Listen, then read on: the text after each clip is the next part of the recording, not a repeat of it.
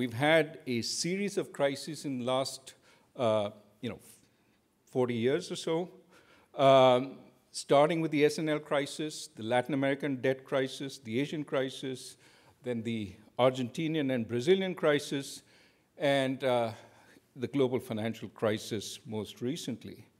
And what I want to do is, we've had about 10 years since the crisis. And I want to talk a little bit about the proximate causes, because there's been a fair amount of research recently, and give you a theory of what the causes might be. And I want to relate that to liquidity, and I'll tell you why I'm doing that once I finish. Once I talk about why liquidity may explain how we got to the crisis, I want to talk about one of the problems that we saw in the crisis. So here is a graph of the distribution of financial conditions across countries. Higher is easier. And what you see is, leading up to the financial crisis, you have a tremendous easing of financial conditions. And then during the crisis, you have this extremely sharp tightening of financial conditions, which very soon alleviates. By the middle of 2009, you see financial conditions alleviating. And of course, since then, we have a tremendous infusion of liquidity by central banks, and financial conditions have become much easier since then. So I want to talk a little bit today about the lead up to the crisis and what happened during the crisis, and then end with some speculation of what we have now, okay? So leading up to the crisis, what we see is extremely easy financial conditions. And here are two graphs taken from various papers, which essentially say that, one, monetary policy was very easy. If you look at Taylor rule residuals, they were largely negative over the period leading to the financial crisis in Europe.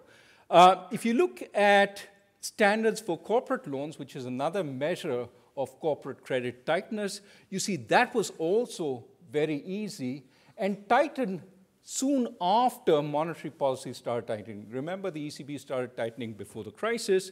Financial conditions also started tightening, whether it's taken as corporate loans or lending standards for mortgage loans, okay? Similarly, in the US, and here the time for this graph is a little different, but focus on the right-hand side. If you look 2001, 2002 onwards, again, you see Taylor rule residuals are negative in the US, suggesting monetary policy was quite easy relative to the past. And you can look at financing conditions. Lending standards are easy, tightening before the crisis, and similarly for mortgage loans. Okay, so what are the consequences of easy financing conditions? What Bourdieu and Lowe drew our attention to way back was when you see a combination of high credit growth and rising asset prices, you should be screaming fire, because things get bad after that, okay? More recently, we've got a number of papers which sort of do it in more detail. When you have froth in credit markets, you have strong credit growth, as well as very low credit spreads. In fact, Krishnamurthy and Morris show that before a crisis, the credit growth and spreads are negatively correlated. So just to show you the graph, what you see is spreads are really low. Around the time the crisis starts, spreads widen. So these are credit spreads. Just before the crisis, credit spreads widen. Look at the path of credit growth, which is on the right-hand side. Again, credit expands substantially until the point of crisis. Then it starts contracting substantially. And GDP, similarly, growth is high before the crisis and then contracts. So the question that you want to ask is, what's going on? And obviously, in these kinds of sort of graphs, you can offer a behavioral explanation that perhaps what's going on is people don't anticipate the crisis, and then things switch around once something happens. Now, there's also, let me offer two sets of explanations that are behavioral. One is the agency behavioral.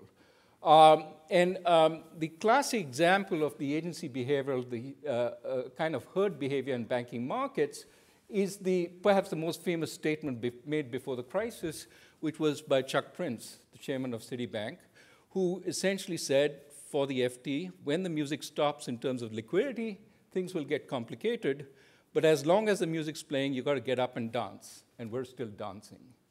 That, to many, was the classic statement about herd behavior. I actually met him at a conference once, and I asked him, so why did you say that? And it was interesting, because it was a very thoughtful response. He said, look, I had a whole bunch of investment bankers who were doing deals. And I saw the quality of deals falling, but the point was if I stopped them from doing more deals, they would have walked, they would have left immediately. And getting people is tough. So in an attempt to preserve the franchise, so to speak, I had to let them go a little more to the edge. Now, of course, he was making a calculation that retaining these people was more important than the cost to the balance sheet in terms of deteriorating credit, and it came back to haunt him. But nevertheless, there was a rationale, which is, since everybody's going, I got to keep going. There are various sort of herd behavior models, sometimes based on, I got to keep up the pretense that I have really good credits and I have really good business, otherwise the market, my stock price will tank. Let me keep up that pretense by making additional loans, ignoring the losses or papering over the losses, evergreening. You can write down models like this, and I have, but the point is that these are all in a class of behavioral models. And then there is the true behavioral model where your beliefs, in some sense, are affected by what you see. I think the classic paper here is Janioli. Okay, I'm going, with apologies to Janioli, Schleifer and Vishny, which is about the fact that if I see a string of good news, I tend to overweight the probability that good news will continue, that conditions will remain really good. I think that that is, in a sense, representative of conditions. And of course, once I start seeing bad news, it takes some time for me to flip, but eventually I flip, and then I go exactly the opposite way. So I veer from over-optimism to over-pessimism. There's the work by Giannakopoulos, where essentially when you have a combination of the possibilities of leverage, as well as a variety of people, optimists and pessimists, because the optimists can borrow to invest in assets, you get a preponderance of optimists in the upswing. But then when you get to the downswing, because these are highly levered, they go bust, they go out of the market, and now you have a preponderance in a sense of pessimists, and you get a switch in terms of asset prices. So these kinds of explanations could be useful in seeing that abrupt shift that we saw. What I'm going to try is an explanation associated with liquidity. It's not testing these other models and saying my model is better than your model or anything of that sort. I'm offering you a model based on liquidity because I'm going to offer you actually two models based on liquidity. Liquidity bad is the first, liquidity good is the second, and then we're going to talk about policy implications. So back to the question, why does leverage increase and spreads decline? Why does the real recovery take so long? What role does liquidity or easy financing conditions play? And the argument here is going to be that when you have plentiful liquidity, when you have easy financing conditions, there's a certain form of borrowing that is encouraged, and that picks up. But in that process, when money is really easy, other forms of enforcing borrowing get neglected. So those are forms of enforcing repayment which are very valuable in bad times, but because times are so good, you tend to neglect that. And then when the bad times come, there's nothing available because the liquidity which made for easy borrowing in the good times has disappeared, and this other source of enforcing is not there because you didn't need it. And the connection between the two is made by leverage. So that's the first part. I'm going to talk about that. Then I'll talk about the spike downwards, why that might be. So the point in this, the paper that it's with Doug Diamond and Yunze Ho from North Carolina, is that expectations of high future liquidity can make the subsequent downturns much worse. And this is not just through changed expectations and leverage, but it's through some real change, and I'm going to talk about that. So I'm not, trust me, no Greek alphabets, nothing here. I'm going to walk through 3 or 4 slides explaining the details of the model, and it should be relatively easy to catch. So when you think about debt contracts, what are the ways that debt contracts are enforced? Well, one way, largely popularized by Oliver Hart and John Moore, is through an asset sale. The creditor can threaten to seize and sell the firm to an acquirer. And this is something that works very well when there is a boom, when there's plentiful liquidity, where by liquidity we mean the capacity of bidders to pay because of their own wealth and so on. So when you have wealthy industry insiders, they can buy any asset that is put up for sale. That makes the asset very good collateral to borrow against, and that makes it very easy for creditors to enforce debt payments because they just seize the asset, sell it to somebody else in case you refuse to pay. So, for example, in the construction industry, when you have plentiful liquidity, when there's easy financing available all around, what happens is there are plenty of people who want to take on mortgages, that get those mortgages. Now think about what happens in construction companies. Construction companies are able to build a house and sell it immediately. Lots of construction companies sitting with lots of wealth because they're making money hand over fist. So any kind of asset in this construction industry, including construction firms, become very liquid in this environment because you have very easy financing and that flows back to firms. Now this is an environmental thing, it's exogenous to the firm. A second way that you can borrow, which is a harder way, is not against collateral, but in some sense by promising to have better corporate governance.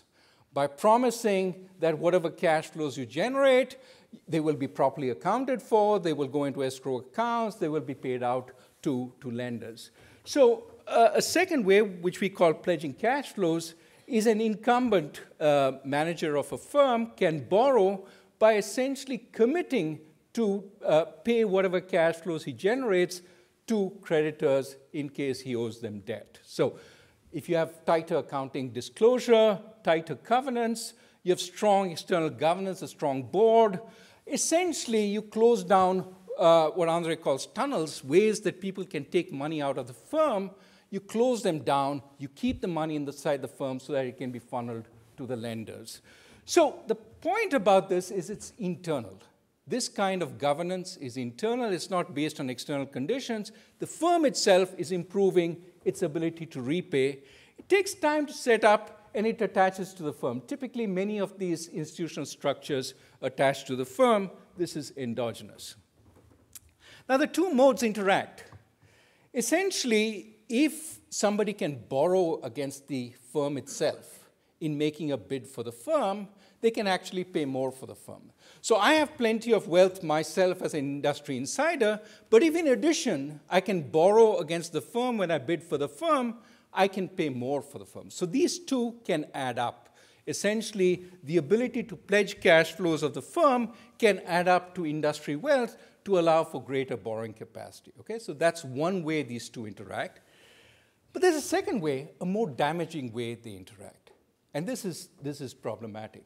When there's plenty of liquidity, when industry insiders themselves have plenty of cash to pay, they can pay full value for the firm. At that point, they don't need the additional pledgeability against the assets. So in a sense, liquidity, plenty of liquidity in the industry crowds out the incentive for firms to maintain pledgeability. There's a more general point here. When financing is very easy, potential borrowers don't have to worry about being very, very circumspect, etc. They can borrow easily against the assets, in which case corporate governance can go for a toss, accounting can go for a toss, forensic accountants no longer find any business. Basically, there is a shift. Easy liquidity crowds out other forms of maintaining financing capacity. So in this simple model, think about somebody borrowing to buy the firm. It is possible that the boom continues, and if we are in good times, the probability of it continuing is high. And that's when there's going to be easy liquidity. That's going to enforce debt payments, okay? And there's a small probability of a downturn. Need not be very small, can be small, but not negligible. And in this situation, somebody who's running a firm has to set pledgeability. They've borrowed, they have to set pledgeability. How do they decide to set pledgeability? Well, you have to ask, once I've borrowed, why do I need to increase pledgeability? Why do I need to maintain governance? And the answer is very simple. If I want to borrow again, if I think I may need to issue money in the markets, I need to maintain that governance. So if there's a prospect of new investment projects, or if I just want to sell my firm in the market, I want to maintain that pledgeability. So that's a reason for me to do it. Now, there is this trade-off. There is this trade-off that if I increase pledgeability, I can raise more easily, or I can sell the firm for more when I need to sell it in the markets, okay? So that's good for me as an incumbent. The downside is, if I increase pledgeability and I have a lot of debt outstanding, I have to pay those creditors more because now they have far more ability to extract from me. They can threaten to sell the firm, and if they sell the firm after seizing it from me, they can get a lot more because I've made it easy for bidders to bid for that firm. So really, the incentives for any firm in an environment of liquidity to set this pledgeability high, remember it's endogenous, it's something that firms set themselves, depends to some extent on how much I think I'll need new finance or how much I think I will need to sell the firm versus how much I will continue to be in the firm and need to repay, okay? And it turns out, for example, if you think about the management of a mature firm with few financing needs, if you're in a mature firm with few financing needs, you don't want to maintain any corporate governance. You're not going to raise money ever. You got plenty of money coming through operational cash flows. That's not what you need to do. On the other hand, if you're a management buyout team which has bought this firm, you know you want to sell it in a year. So in that year, you're going to do everything you can to enhance corporate governance in that firm because you want to sell it for the maximum possible, right? So depending on whether you're a firm that's going to stay in business, a management team that's going to stay in business, or a management team that's going to sell out, your incentives vary. So that's one source of incentives. The second is debt. If I have a whole lot of debt outstanding, right, as an incumbent manager of the firm, I really don't want to increase pledgeability. Why? Because if I have to sell the firm, more of the amount I raise by selling the firm will go to pay the debt holders, okay? On the other hand, if I increase this pledgeability significantly and make debt holders much stronger, if I stay in control of the firm, again, I have to pay out a whole lot to the debt holders. So what a higher level of debt does is reduce my incentive to increase pledgeability. Okay, we're done with all the theory.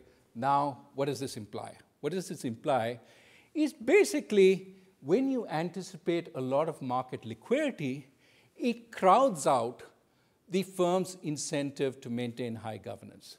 If I have a high probability in the future as a firm of having liquidity, I have a high capacity to repay debt, which means that lenders today don't worry about whether I set pledgeability higher, maintain corporate governance, etc. They're willing to finance me. They're running with their checkbook after me. They're saying, how much money do you want? And I take on, therefore, a lot more debt. But as I take on a lot more debt, I have very little incentive to maintain pledgeability after that, right?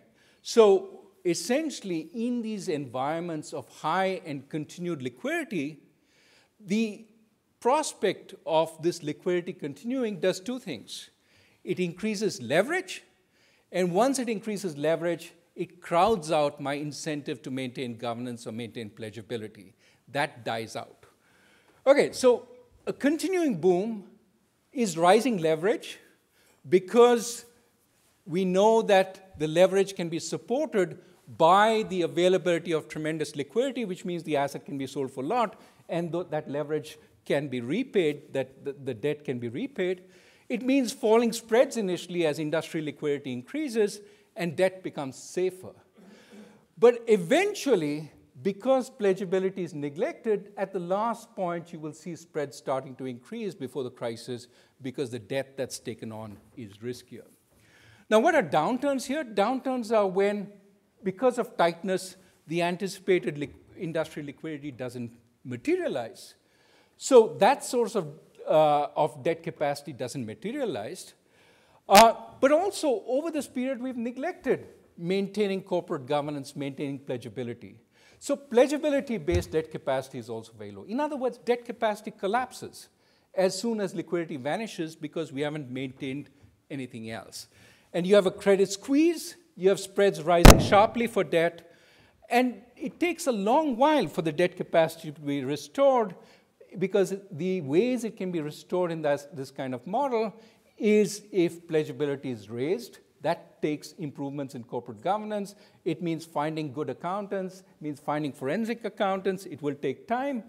It could also happen if industry liquidity is rebuilt. But think of a crisis, basically the industry insiders get squeezed, and so industry liquidity rebuilding could take a long time. Now, what are the testable implications? Pledgeability falls as high liquidity persists, and there is a greater fall in industries that are undergoing booms. And eventually, when liquidity dries up, pledgeability increases. What's a measure of pledgeability? Think about accounting quality. That's a measure of pledgeability. It's whether you maintain high accounting quality or allow it to deteriorate. Well, we have a paper done by a colleague of ours, Mike Minnis, but with Lisowski and Sutherland. And what you see here is good unqualified audits. Okay? Unqualified audits are sort of the gold star audit, which says, you know, you've been, the auditor has looked very, very carefully at you. And the fraction of those kinds of audits indicates how much care you've taken to maintain governance standards. And what you see in the blue line is for construction firms before the crisis, go up to 2007, 2008, the number of such unqualified audits in the industry is falling significantly. That's suggesting people aren't maintaining corporate governance at reasonable levels. Now, in general, there's plenty of liquidity in the country. So even for other firms, that is the orange line, it is declining, but it is declining more strongly for construction. And of course, with the crisis, the number of unqualified or good audits picks up, suggesting that now they've seen the light on improving governance. What you can't see as well is the diff and diff between these two industries. What you see here sharply is for construction relative to other industries, the fraction of unqualified or good audits falls tremendously before the crisis. People are just not bothering to get their firms audited in a good way. Before the crisis, if they were in the construction industry where everybody's making money and there's no fear of the downside of how you would raise money if, in fact, there was tightness, and then it picks up after the crisis. Construction improves relative to the others. I thought this was an interesting example. So let me then talk a little bit about what triggered the tightness, because that also, okay, so what I have tried to explain thus far is one alternative which tells you why in a period of high liquidity, you may actually make the system more and more fragile, so that when that liquidity vanishes, the system can collapse. It becomes really, really difficult to raise money because you haven't maintained corporate governance within the firms during this period of easy money. What I want to talk a little more about is the tremendous tightness. What we saw was a collapse, essentially, in lending as the crisis hit, this very steep collapse. And let's talk about why that might have happened and why you saw a very fast recovery. And I'm going to argue much of it was essentially in the financial sector. So we've looked at loans to firms. That's what we saw initially. And argued that spreads may have risen and lending tightened with the onset of the crisis. But in the financial crisis, what we saw was something far more dramatic. Liquidity dried up for a large set of financial assets with significant price drops, and the bid-ask spread just widened tremendously. When you talk to bankers, they said there's a buyer's strike. Nobody's willing to buy. There's no price at which the market clears. And even well-capitalized entities shunned lending. It wasn't that they couldn't lend. They didn't want to lend. And if you saw the reserves at the central banks, they started picking up significantly from around the Lehman failure. So this is the sharp spike downwards, why that went down, why that went up. But if you look at, for example, things like bid-ask spreads, what you see is the average bid-ask spread, that is the brown line, for derivatives on the leveraged loan index, essentially went up tremendously and then started coming down gently towards, and by about mid-2009, or late 2009, it had come back to its old levels. Similarly, if you look at the average bid price for instruments on this index, collapsed from about 90 cents to the dollar to 60, 62, 63, and then steadily climbed up. So what happened? How did it get rescued? That's the next part of this in the next 10 minutes or so. There were lots during this period, a lot of arbitrage opportunities, which some of the people in this room have documented. For example, the bond CDS basis was essentially, so what's, for those who are less familiar with this, essentially you can buy the bond, a corporate bond, buy CDS protection on it, and still make an arbitrage spread.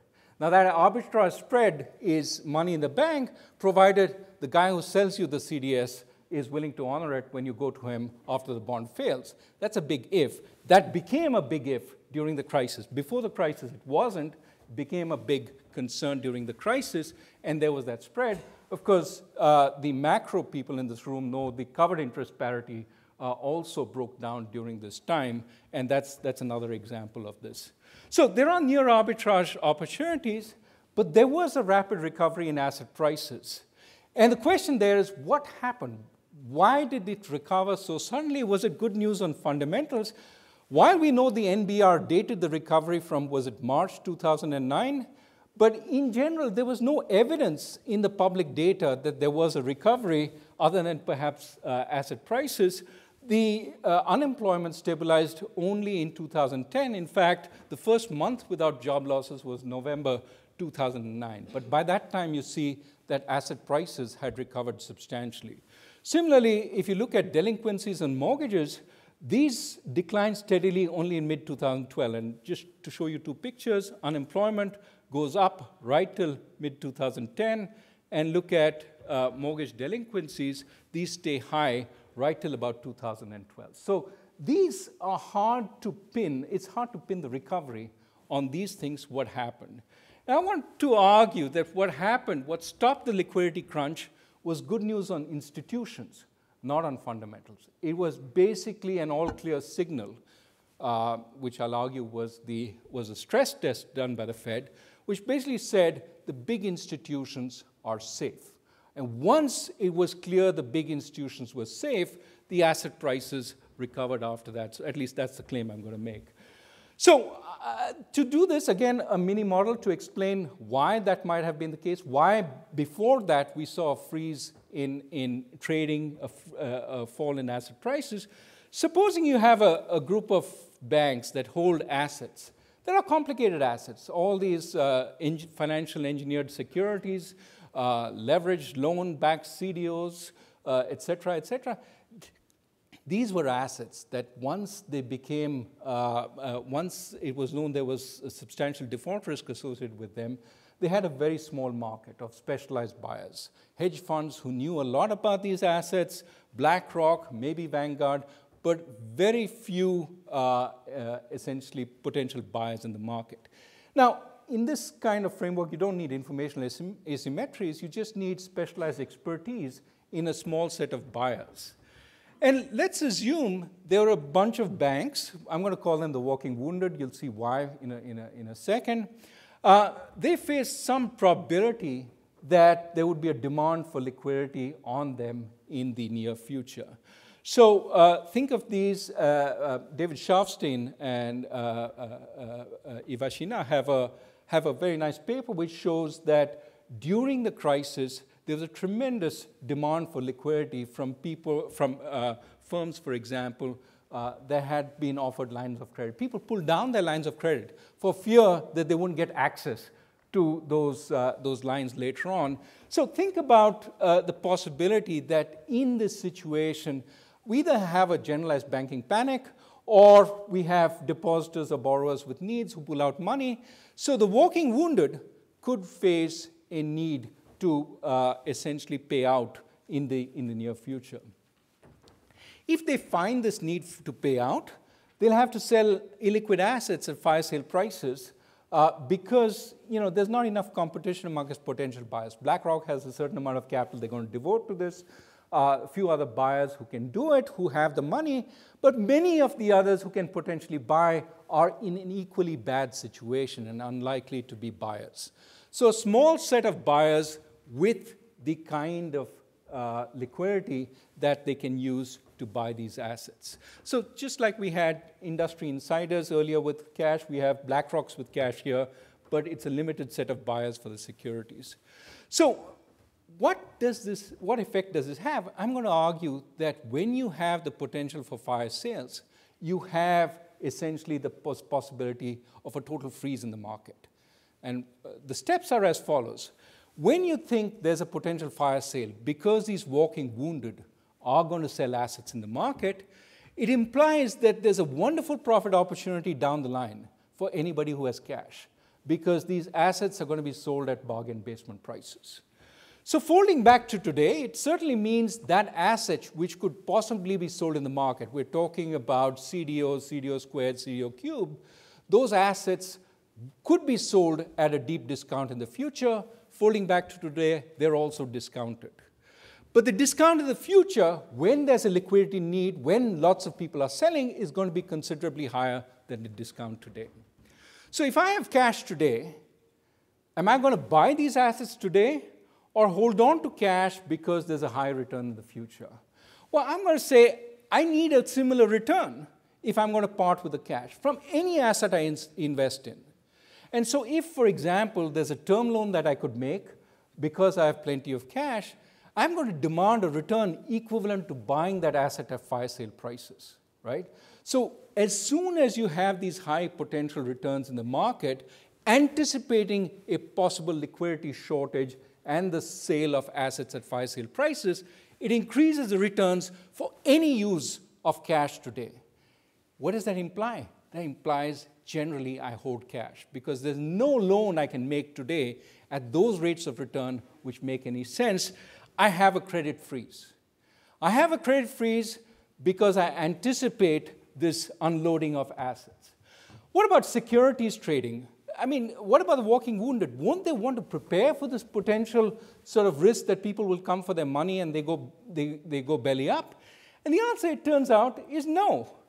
If they sell those securities today at the discounted price that they're at, they raise cash. But that bolsters the value of depositors rather than bolstering the value of equity. Better to hold on. If there's no shock, if I survive, those discounted assets which are selling at a low price today come back tremendously in value. And I look like a genius. I look like a genius. So do I want to support the depositors whom anyway the government will take care of? Or do I want to look like a genius? I think the choice is pretty clear. Essentially, the problem is in an environment where there's a risk that the banks will go belly up, if they sell securities today and become much more liquid, they're selling those securities at a bargain basement price, but essentially they're foregoing a put option, the option to essentially default, and that is a costly option for them to forego. So essentially, it's not a buyer strike, it's also a seller strike. Nobody is selling assets also because the price is too low. given their own particular circumstances. So there's both a trading freeze, which is the guys who have these illiquid assets aren't willing to sell them, and as a result, become essentially solvent. They're willing to take the chance because they make much more riding on that. And there's a credit freeze because even for healthy banks, the rate of return on holding cash for the possibility there'll be these investment opportunities in the future, much higher than lending it out today. And so if credit dries up, you get these arbitrage opportunities because credit is simply not available to take them on. Lots of inefficiencies in this kind of framework. There are avoidable runs, too low a future price, depresses lending. And banks don't internalize the effects of their actions on the future solvency of banks. And credit decisions, a point that Jeremy makes in his 2012 paper. Importantly, they don't sell illiquid assets today, even if it makes the bank solvent and run free. Okay? So what works in this kind of environment in rescuing the system? What prevents the freeze? Essentially, I would argue something like the stress test, which we had in March 2009, results declared in May 2009, tremendously valuable because it told the markets, looked at 19 big banks, and 10 of them were asked to raise capital.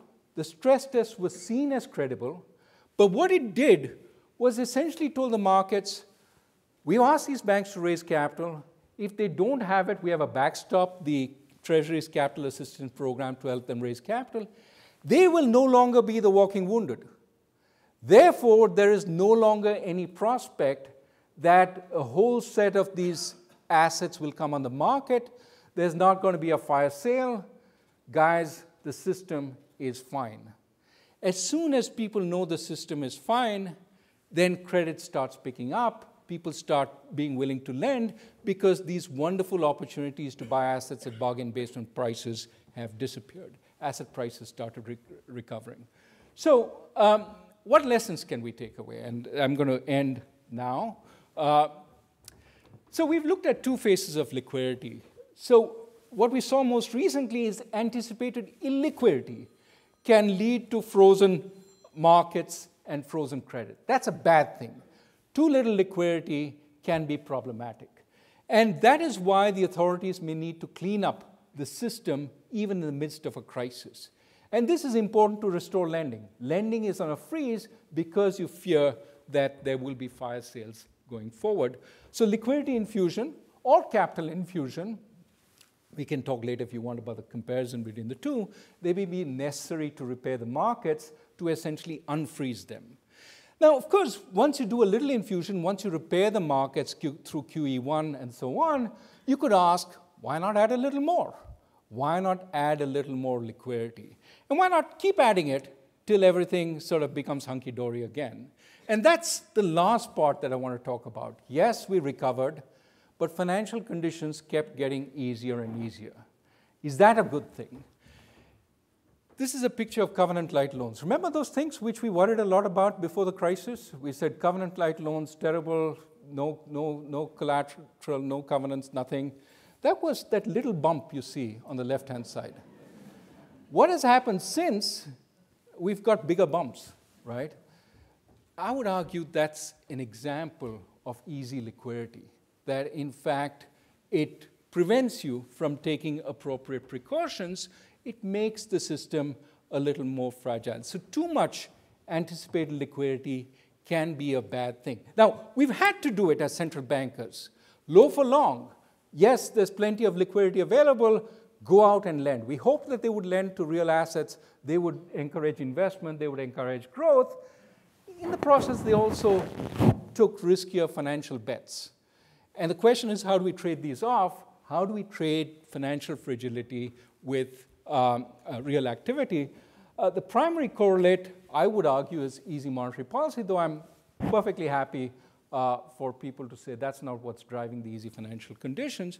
But if you accept that, then monetary policy and financial stability cannot be separated. This is something we're still debating. We have to find ways to address, because certainly in the period since the crisis, we have built up some of the fragility that led to the crisis. Now, it's not entirely the same thing. Let me end by saying the good news is the banks aren't primarily responsible for this. It's outside the banking system for a large part. So that's a difference. And therefore, there's less of a chance we'll have the walking wounded, which creates a collapse in the system. That's the good news. That's what Basel has been about all this time, about trying to remove the risk from the banking system. The problem is we don't understand too much about the risks in the rest of the system. And we don't know how much the banks will have to intervene to support the rest of the system. We've made it harder for them to intervene, but we may need them. And do we have better or worse outcomes than the previous time? I don't know. What is happening is liquidity is slowly in the process of being withdrawn. The easy financial conditions will change. And we have to see whether this time around it is indeed different. Let me stop there.